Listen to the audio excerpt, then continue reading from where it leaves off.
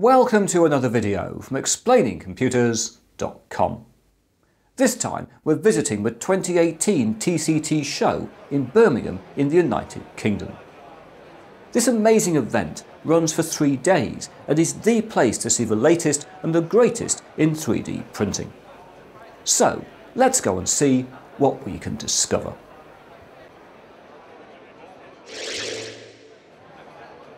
The TCT Show is a temporary home to hundreds of 3D printers, from consumer desktop models to commercial photopolymer hardware and industrial machines used to make end-use metal components. There are far too many 3D printers in residence for me to include all of them in this video, so here I'll select just a few that really caught my attention.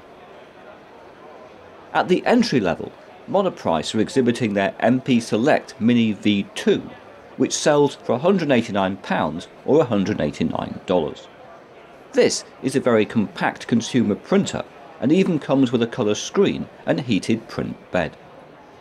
Over on the 3D Prima stand, very similar looking hardware is badged as the PrimaCreator P120 and sells for $299 or £250. For some, such hardware will serve as a very good first 3D printer. This said, my recommendation at TCT for an entry-level device would be the Tiertime Cetus. Available in standard and extended models that sell as kits for $399 or $499, these produce better prints while still being compact and robust devices. For those in search of larger and more expensive desktop hardware, Ultimaker are showcasing their new S5. Larger again than their previous models, this dual nozzle printer works with a range of industrial grade materials and will probably become very popular indeed. One of my own favourite 3D printers is the Stratasys J750, which uses material jetting to produce amazing multicolour prints such as this. However, the J750 now has a competitor in the form of a new Mimaki 3D J553, which is on display on the Hybrid Services stand. This also uses a UV curable inkjet technology to produce 10 million colour output within its 50 by 50 by 30 centimetre build area. As you can see, the quality of the final print is exceptional, and I think that the Mimaki will become a favourite amongst those seeking to produce very high quality colour prints. Meanwhile, on the 3D Systems stand, another new industrial 3D printer is the DMP Flex 100. This is 3D Systems' latest entry-level hardware for directly 3D printing in metal, and as we can see here, it also produces excellent direct metal 3D prints.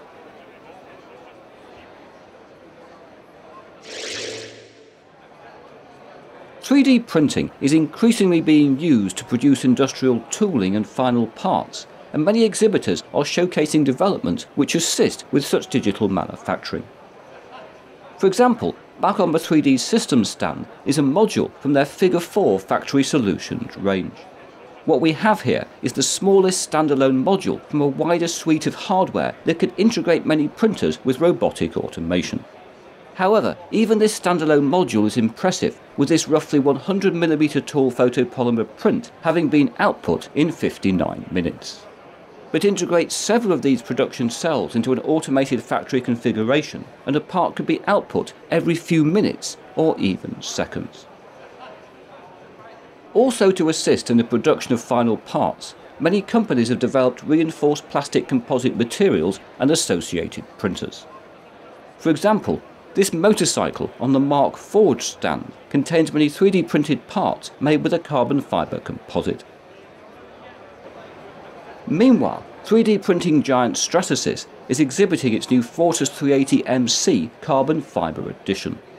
This industrial 3D printer is specifically intended to 3D print parts in a nylon 12 material that is reinforced with 35% chopped carbon fibre. Such parts are very strong and very rigid and are suitable for replacing aluminium components in some circumstances. Back on the desktop, we can find many printers at TCT that are intended to speed up low-run production. Not least, the BCN3D Sigmax that we can see working here can produce 2 parts at once in either duplication or mirror modes. Meanwhile, this Stacker 3D printer is making 4 parts simultaneously. Even more radically, Tiertime are displaying their new X5, which the company describes as a continuous 3D printing system for low-volume manufacturing. The X5 creates objects using material extrusion in the normal fashion. But when it has finished a print, a door opens on the end of the machine and the build plate with the object on it is ejected. Another build plate is then automatically loaded in place and printing begins again. The X5 can be equipped with 8 build plates which are automatically exchanged. And, as we can see here, a fabric bin may also be attached to catch ejected prints and build plates during totally automated continuous operation. A final company taking a radical approach to continuous production is Black Belt. Here, the orientation of the printhead has been rotated with layers extruded at an angle to form objects on a moving carbon fibre belt. This allows 3D prints of any length to be created, as well as continuous production runs, as we can see here.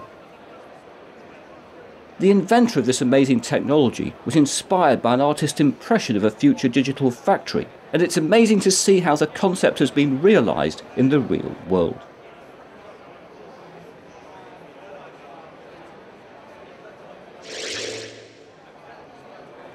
Many exhibitors at TCT have some amazing objects on display.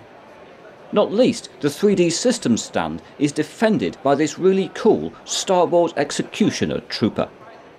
This was created to help promote the film The Force Awakens and was built from 3D printed master patterns from which multiple promotional pieces were produced. Also brought to life from Star Wars is this full-size R2-D2 on the 3D Prima stand. This was constructed from about 600 parts that were directly 3D printed and which took about 1500 hours to print. Amazingly, some of R2's parts were even made on an entry-level PrimaCreator P120 3D printer like we saw earlier. Our robot friend was built by Manuel Hernandez using designs by Michael Beddeley, and I'll provide relevant links in the video description. Another movie robot paying a visit to the show is Johnny 5 from Short Circuit, which is on display on the GoPrint 3D stand. This amazing reconstruction was made by WrightsRobotics, and I'll include a link to their YouTube channel in the video description. Finally, on the E3D stand, we find the amazing OpenDog robot built by James Bruton, who runs the XRobots YouTube channel. This extraordinary original creation is constructed from 3D printed parts, as well as CNC aluminium and lots of motors and electronic components. The evolution of OpenDog is covered in a great series of YouTube videos, and once again I'll provide a link in the video description. For me personally, OpenDog provides a powerful reminder that 3D printing is most powerful when expertly combined with a host of other technologies and digital production methods.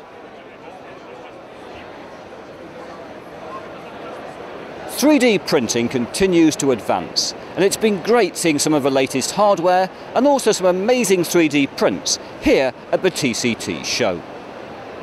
More information on 3D printing can be found in my book, 3D Printing, 3rd edition.